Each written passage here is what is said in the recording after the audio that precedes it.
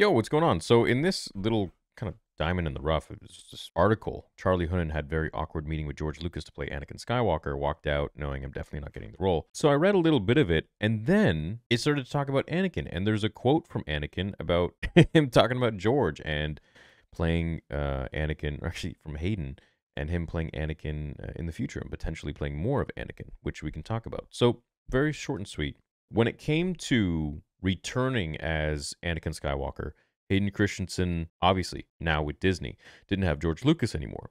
So here's what he had to say about it. He said, I felt like I was cheating on him a little bit, cheating on George. Christensen recently told Entertainment Weekly about playing Anakin without Lucas by his side. But it's a different time for Star Wars now, and I think it's really exciting that we now have this period where there are other storytellers coming in and giving their take on the universe. But, of course, it all goes back to the maker. George Lucas is very much in the front of everyone's mind when we're making a decision, and we want to make stuff that he would be happy with, for sure. So, definitely, I understand that, Hayden had George from the very beginning, from episode 2 into episode 3, and George was like a hawk on Hayden. He was the chosen one. He is the main character of Star Wars. He is literally the reason Star Wars exists, Anakin Skywalker. Of course, George, but Anakin Skywalker is the main character. And so George was very, very close with Hayden on set, at least from what I've read and seen with behind-the-scenes stuff. And, from talking with Nick Gillard, who I'm going to go visit in like 3 weeks. So that'll be fun. That'll be cool.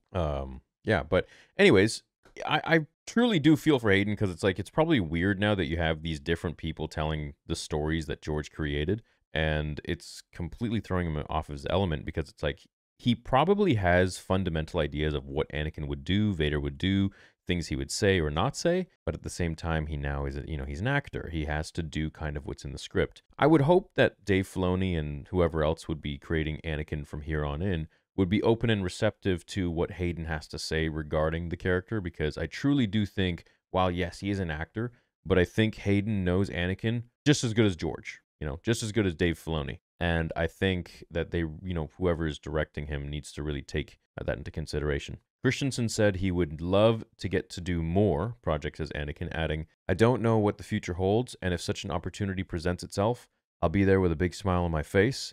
And if it doesn't, I feel really grateful for getting to come back and getting to do the work that I did in both Obi-Wan and Ahsoka. And personally, I don't think he's done. I think, Anakin for Disney is probably a massive... Oh, thank you for the subscription.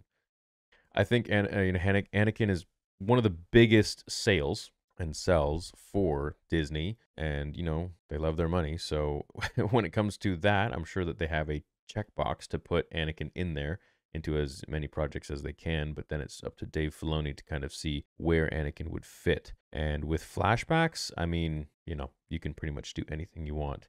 And now also that we have seen Anakin in the flesh in Ahsoka as that ghost, watching over her, and she's receptive of it, I think a perfect example of him now being able to show up at any moment in time to Luke Skywalker. And I think that is probably the next one that they're holding out on that they haven't shown us yet that we're going to see. And I know Star Wars is very slow right now, but in the next couple of years, I truly think that we're going to see maybe a different level of Star Wars because they know, I at least hope they know, where they have missed the mark. And with Dave's new powers, I do have hope that he will drive it in the right direction, hopefully.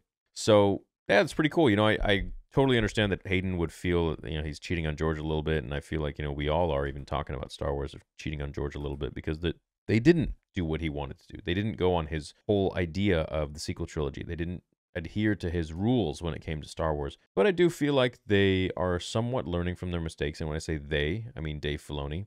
I've lost trust in any of the Disney executives and this and that. I don't think they can tell their head from, whatever. So it's really up to guys like Hayden Christensen, Ewan McGregor to kind of instill a bit of what they think is really, what's up with these characters to Dave Filoni, to Jon Favreau, to, well, I don't really think Deborah Chow really knew all that much about Star Wars or the characters in general, but that's a lost cause. That's done. It's finished. I hope we move on from that. But going forwards, I really do think that Anakin will show up much more in the Star Wars universe. Ahsoka Season 2, definitely. And then the probably Heir to the Empire movie that Dave is developing and figuring out. So a lot more Anakin to come, for sure.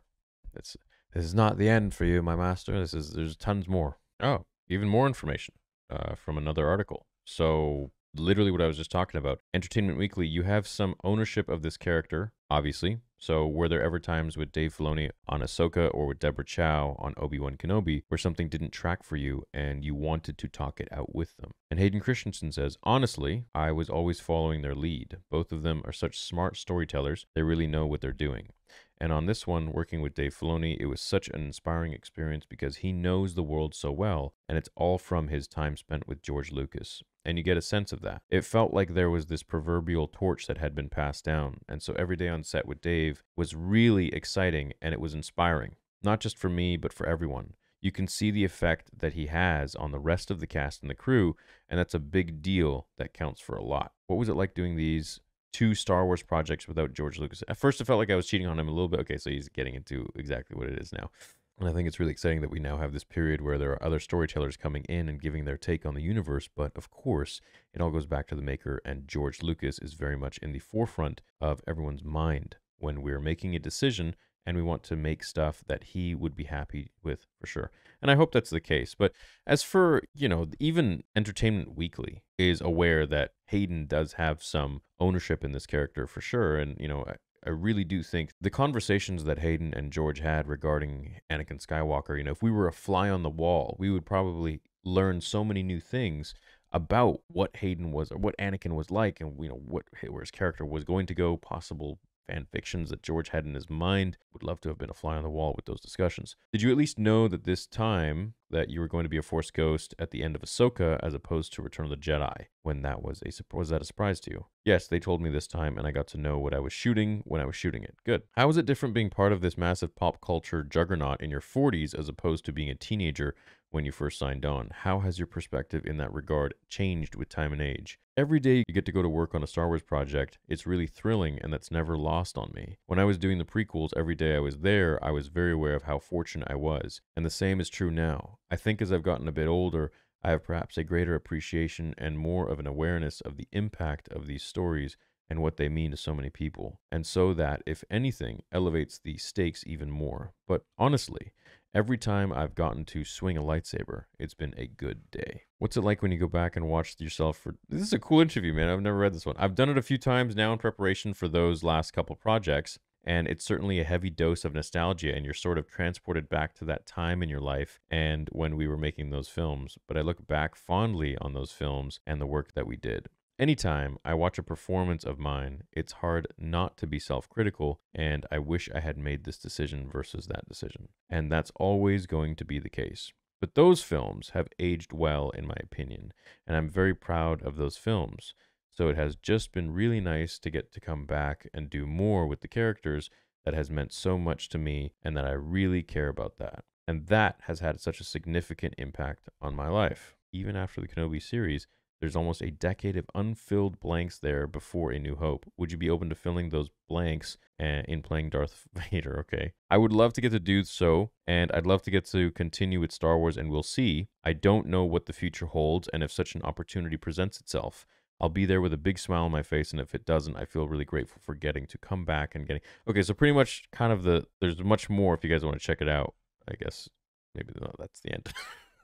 But yeah, look, I think it's pretty sweet that Hayden is getting all this love and appreciation and being interviewed all this much for all the Star Wars stuff. And this was a pretty actually good interview because they were asking some questions that you don't see too much. It's like you have ownership of this character. So were there ever times with Dave Filoni or Ahsoka or with Deborah Chow and Obi-Wan where something didn't track? Because that's so true. It's, it's not George anymore. And it's kind of cool that Entertainment Weekly even notices that there may be discrepancies between these new writers and directors versus frickin' Hayden, who knows the character better than anybody, right? So it's like Mark Hamill knows the character of Luke better than anybody, better than Rian Johnson. So we kind of have to respect what these characters have learned from George Lucas when it came to playing the characters, because no one is going to have a better understanding than these guys themselves, because they are portraying the character. They were chosen to play the character. They were chosen to be the chosen ones. So pretty pressing interview. Pretty cool. Pretty cool answer from Hayden. Very kind words, as always. And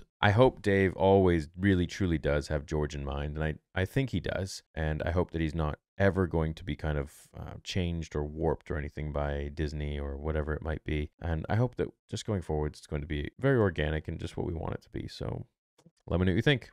Have a great day, and may the force be with you always.